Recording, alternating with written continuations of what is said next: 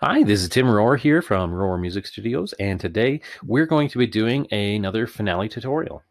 For this tutorial today, I'm going to be adding in the little details in the score, things like slurs and articulations.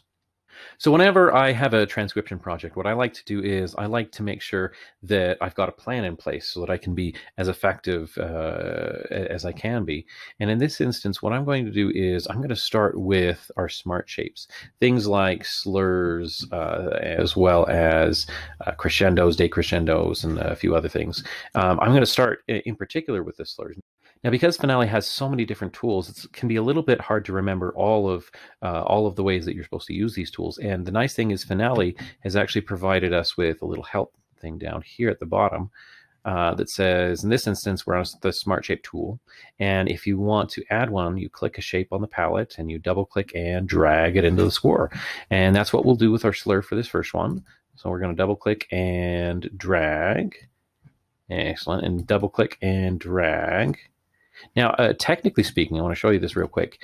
For just a two-note slur, you can actually just double-click, and it'll go by default from the first to the second note. But for something like this, you would want to double-click and drag.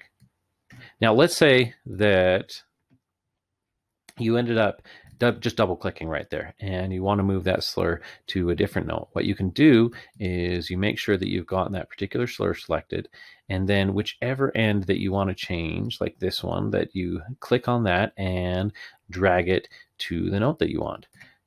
The nice thing about this too is that I can then take this and I could actually move this to a different line if I had a multi-line slur. Now I'm going to make sure, there we go. It's back on the right note. Oops. That's the nice thing is that undo button. Oh my goodness. In this instance too, if I wanted to, I could take that and drag it around. But we've actually got the slur in the right place there. Now I wanted to show you a really powerful tool that Finale has, which is the filters tool. And what's really useful about this is you can actually select only certain items to be copying and pasting from this. You don't have to copy and paste an entire thing and try and make changes. So in this instance, what I'm going to do is I'm going to go right-click on the measure that I want to use, and I'm going to click Edit Filter.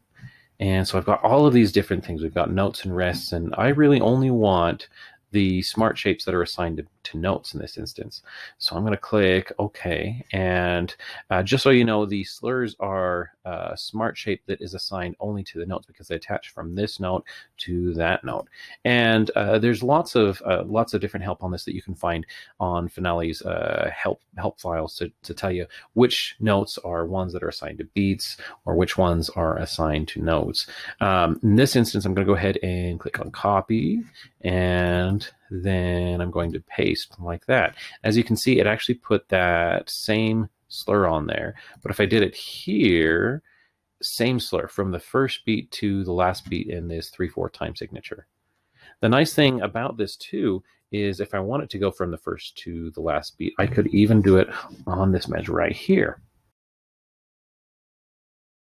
And that copying and pasting can be a really quick way to make sure that you've got all of your articulations, your slurs, etc., in the right places. So let me finish up adding in these slurs. Go. And in this instance, we had this slur attached to something that is in the first layer. So when I click it in there, then it's still just going to be on the first layer like that. Now that is all of the slurs that we've had in this piece here. And since I've got all those slurs, this seems like a good stopping spot. So I'll pause for today, and I'll see you in the next video.